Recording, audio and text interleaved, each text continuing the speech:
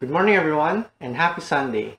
I am Lloyd Cabacungan, and due to unforeseen circumstances, I will be delivering the sermon on behalf of my father on the exact obedience in building the tabernacle. As we continue with our sermon series this morning, we come to study the importance of Israelites' contribution to the tabernacle. Taking off from last week's sermon, we recall that living in the presence and way of the Lord is very important. We were reminded that we can be with the Lord every day, every morning, that we can reach out to the Lord in prayer, praise Him, and worship Him at every moment of our lives. This is so we accepted Him as our personal Lord and Savior. We can now directly approach Him and commune with the Lord.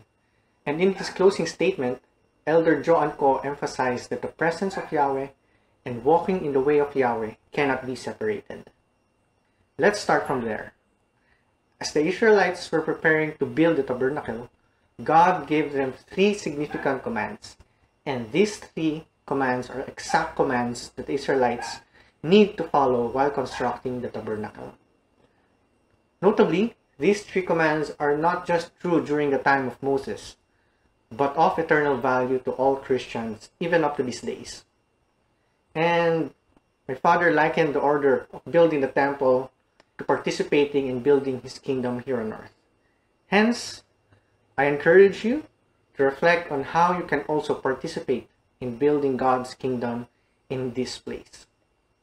The mission that He has entrusted us to accomplish in this modern day world. And before we proceed, shall we pause for a moment of prayer? Let us pray.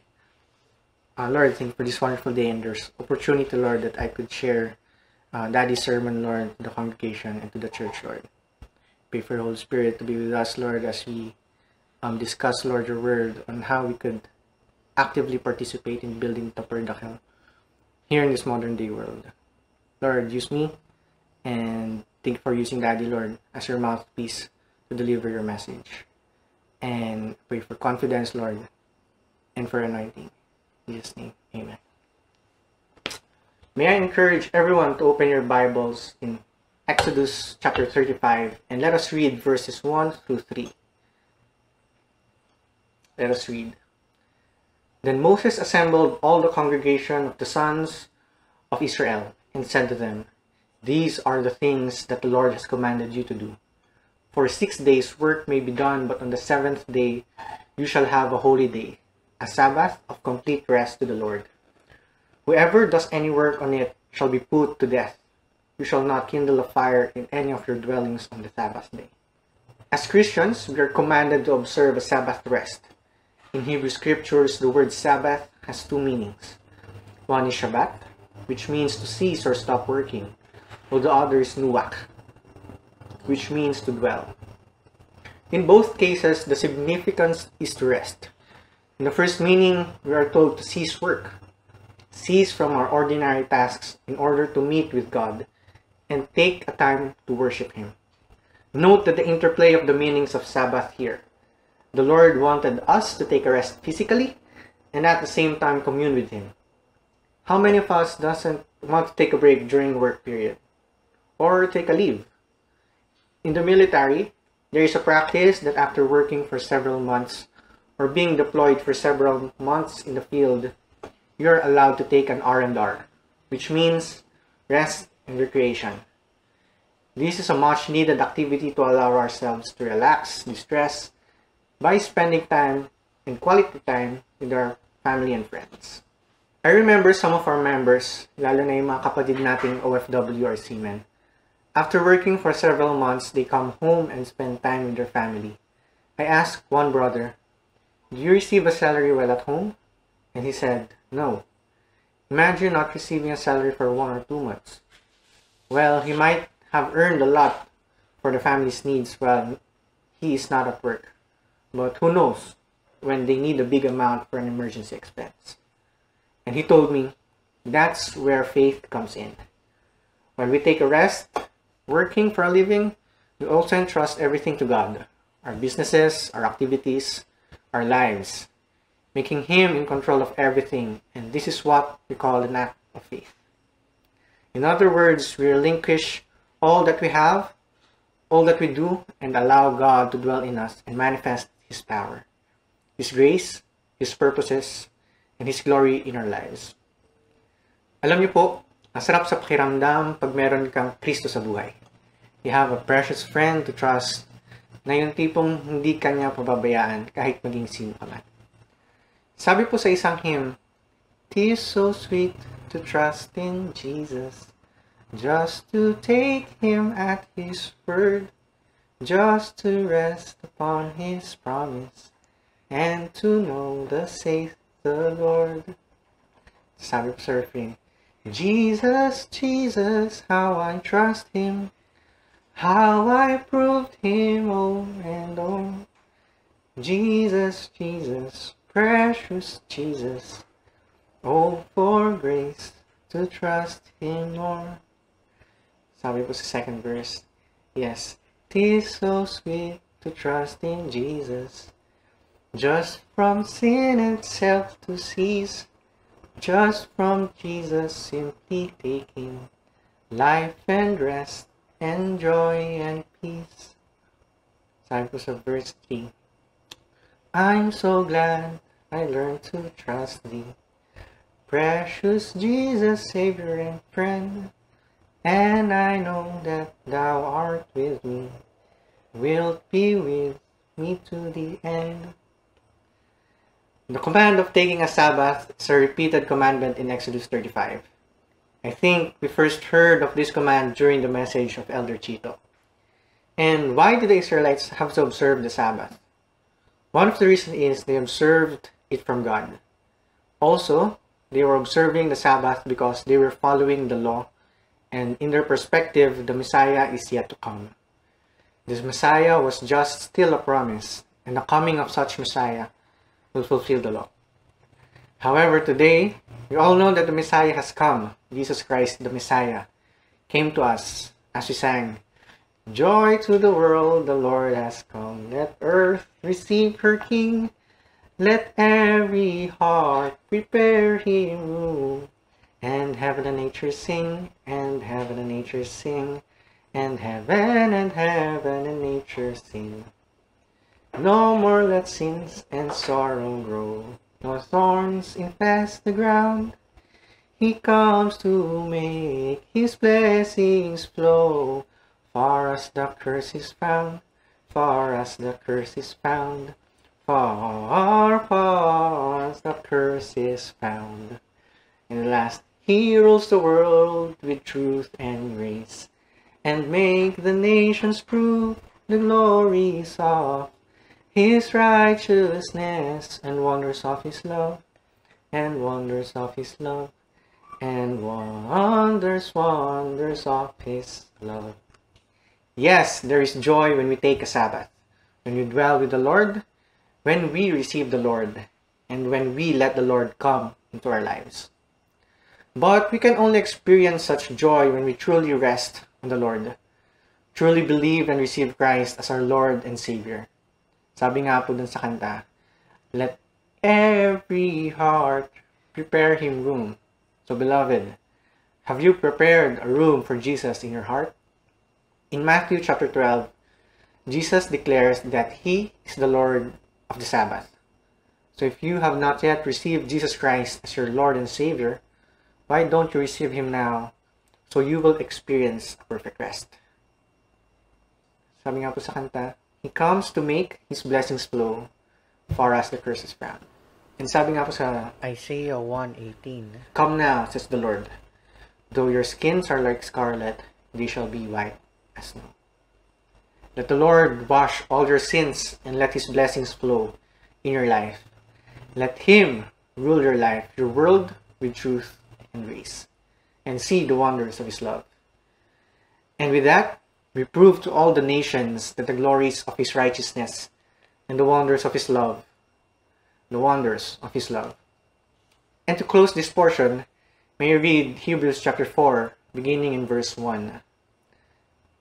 "A Sabbath rest for the people of God. Therefore, since the promise of entering His rest still stands, let us be careful that none of you be found to have fallen short of it. For we also have had the good news proclaimed to us, just as they did. But the message they heard was of no value to them, because they did not share the faith of those who obeyed. Now, we who have believed enter that rest, just as God has said, so I declare on oath in my anger, they shall never enter my rest. And yet his works have been finished since the creation of the world. For somewhere he has spoken about the seventh day in these words, on the seventh day God rested from all his works. And again in the passage above he says, they shall never enter my rest. Therefore, since it still remains for some to enter that rest, and since those who formerly had the good news proclaimed to them did not go in because of their disobedience, God again set a certain day, calling it today. This he did when a long time later he spoke through David, as in the passage already quoted, Today, if you hear his voice, do not harden your hearts. For if Joshua had given them rest, God would not have spoken later about another day. There remains then a Sabbath rest for the people of God. For anyone who enters God's rest also rests from their works, just as God did from his. Let us therefore make every effort to enter that rest, so that no one will perish by following their example of disobedience. We are to completely live and rest our lives with the Lord Jesus Christ. Let us now go to our point number 2. We are called to offer to the Lord. The second command that God commanded Moses for Israelites to perform was to offer to the Lord. Let me emphasize that the command did not come from Moses, but from God. In fact, this is a reiteration on his command found in chapters 25 to 31. Let us continue reading verses 4 to 9. Let us read. Moses spoke to all the congregation of the sons of Israel, saying, This is the thing which the Lord has commanded, saying, Take from among you a contribution to the Lord. Whoever is of a willing heart is to bring it as the Lord's contribution.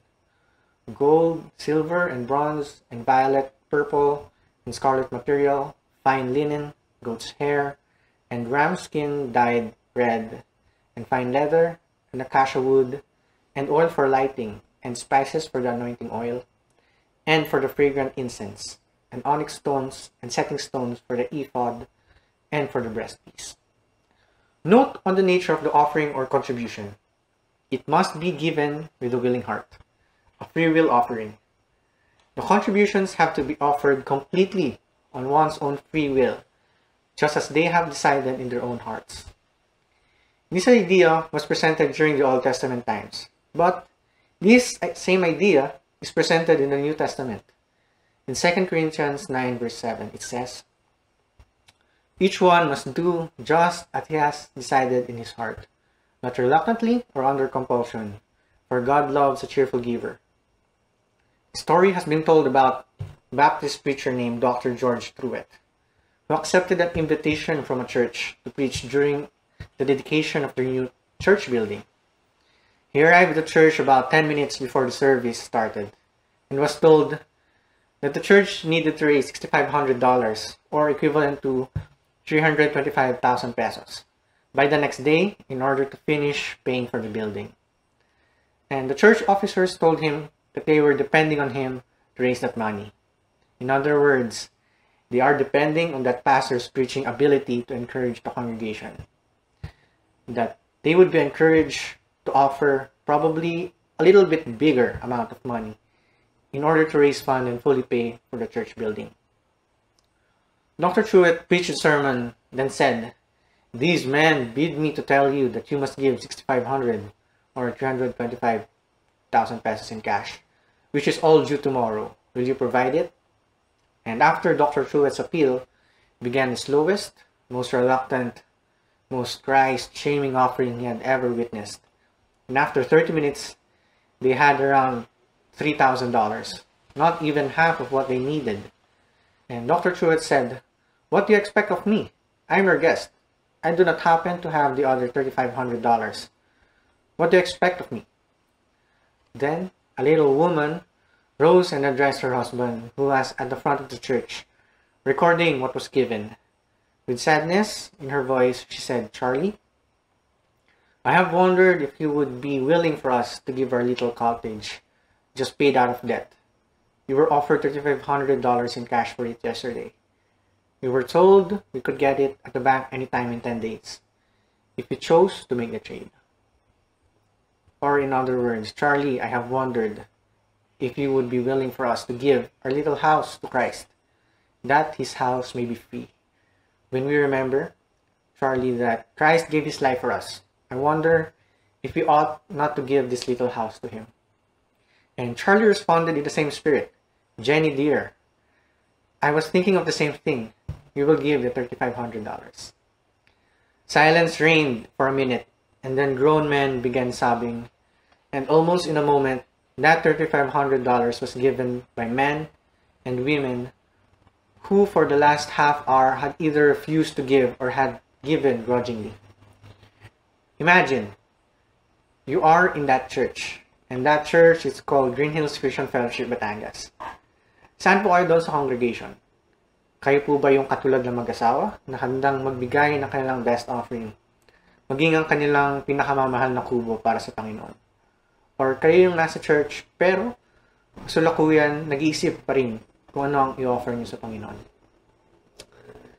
Sabi nga po sa verse 5, "Take from among you a contribution to the Lord, whoever is of a willing heart." Wise giving has to be a free will and not mandatory. In the first place, God does not need anything because he owns everything. Remember? He made a lot of miracles. When Mary asked Jesus for help after the wedding ran out of wine, Jesus turned the water in large jars into wine. When there is a need to feed a great crowd of around 5,000 men, Jesus made 5 small barley loaves of bread and 2 small fishes to feed them. They even gathered 12 baskets of excess food after the feeding. So why is there a need for God to command his people to offer? Well, God is giving us the opportunity to give, the opportunity to serve him, to worship him. He has chosen to allow us to include us in the building of his kingdom here on earth. Note that the Israelites were not only commanded to offer their gold or money. They offer anything that they have in their possession to build the tabernacle. Again, with a willing heart. They gave gold, silver, and bronze, and violet, purple, and scarlet material, fine linen, goat's hair, ram skin dyed in red, and fine leather and acacia wood, and oil for lighting, and spices for the anointing oil, and for the fragrant incense, and onyx stones, and setting stones for the ephod, and for the breastpiece. Similarly, DC of Batangas don't just need money as a form of offering. God also needs your time, your talents, or at most, you of service to the Lord.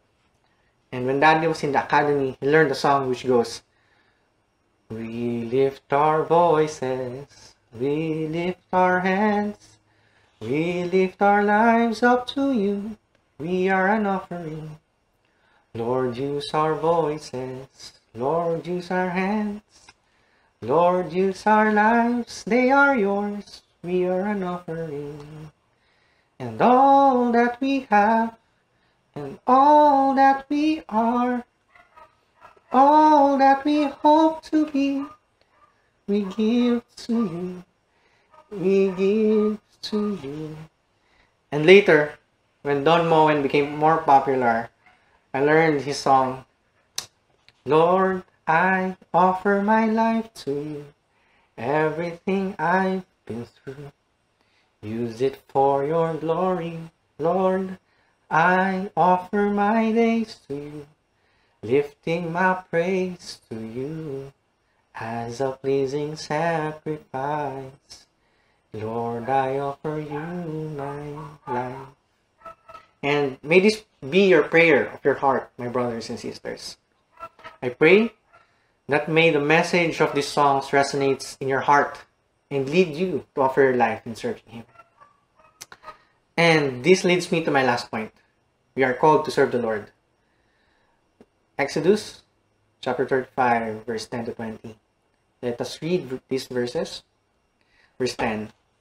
"Have every skillful person among you come and make all that the Lord has commanded: the tabernacle, its tent, its covering, its hooks, and its boards, its bars, its pillars, and its bases, the ark and its poles, the atoning cover, and the covering curtain, the table and its poles, and all its utensils, and the bread of the presence, the lampstand also for the light, and its utensils and its lamps, and the oil for the light, and the altar of incense and its poles, and the anointing oil, and the fragrant incense, and the curtain for the doorway at the entrance of the tabernacle, the altar of burnt offering with its bronze grating, its poles, and all its utensils, the basin and its stand, the hangings of the courtyard, its pillars and its bases, and the curtain for the gate of the courtyard, the pegs of the tabernacle, and the pegs of the courtyard, and their ropes,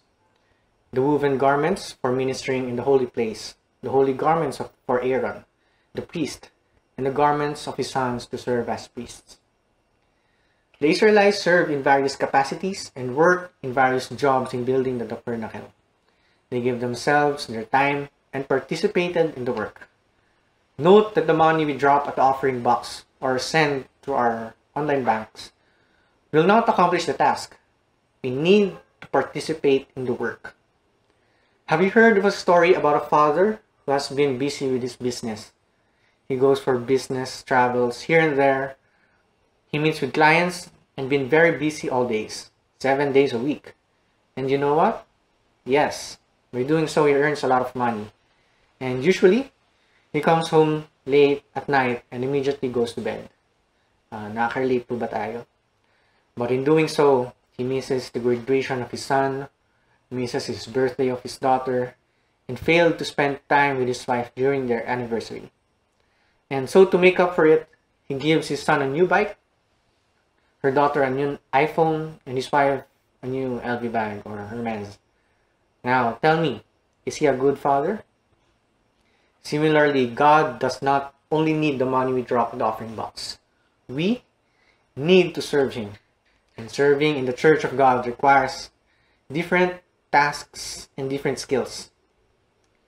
Our text explicitly emphasizes the different skills needed, like carpentry for the woodwork of the table and poles, sewing, embroidery, dyeing for the clothes and curtains, candle making for the candles for the lampstand and others. Likewise, whatever skills you have, you can contribute or help in various ways.